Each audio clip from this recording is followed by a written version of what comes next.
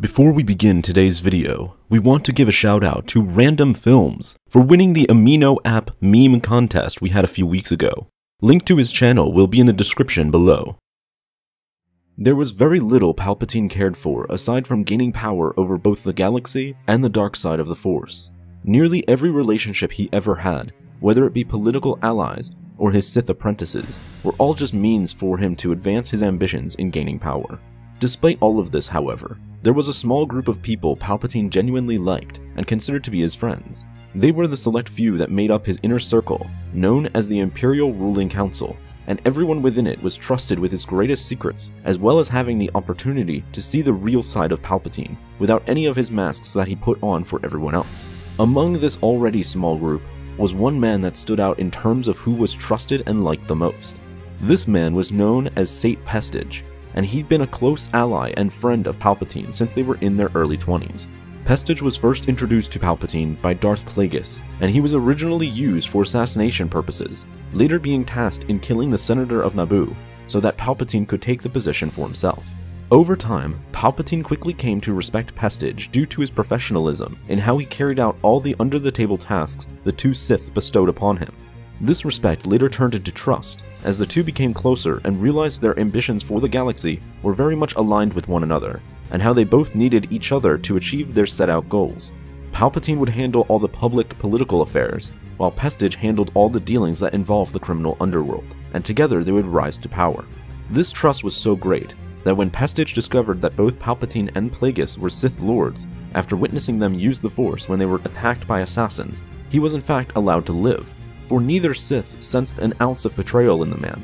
Pestage was professional in how he carried out his tasks, was unquestionably loyal, and most importantly, he knew his place.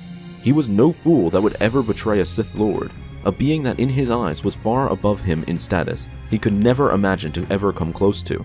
And Palpatine knew this. He never had to worry about Pestage betraying him, and because of this he became the Sith Lord's political right-hand man and most trusted advisor once the Inner Council was created following Palpatine's ascension as Emperor of the Galactic Empire.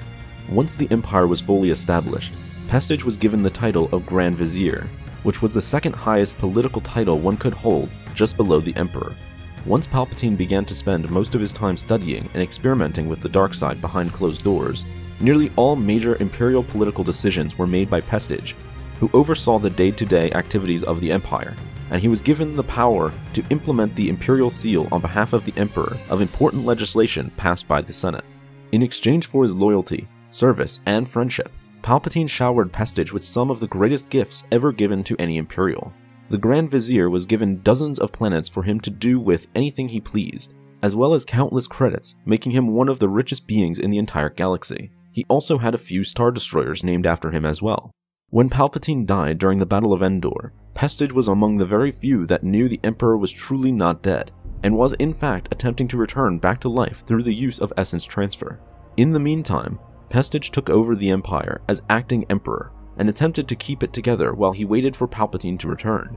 But such a task ended up being nearly impossible for him to succeed in, as most other high-ranking Imperials dismissed his orders and did what they pleased, with eventually a couple of them staging a coup against Pestage and throwing him off the throne.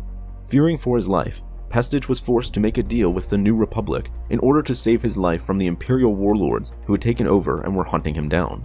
But before he could reach safety, Imperial forces caught up with him and executed him before his escape. However, it was unknown if they killed him or an apparent clone of his, as later there were reports that the real Pestage had actually escaped to Biss, the planet Palpatine had resurrected himself on through the use of his clone bodies. While on Biss, Pestage returned to his Emperor's side and continued his service as a close advisor, but he would ultimately die following the destruction of Biss a few years later. Thanks for watching this video. Help support the channel by becoming a member on our Patreon page, and be sure to subscribe for more videos like this one. And as always, may the Force be with you.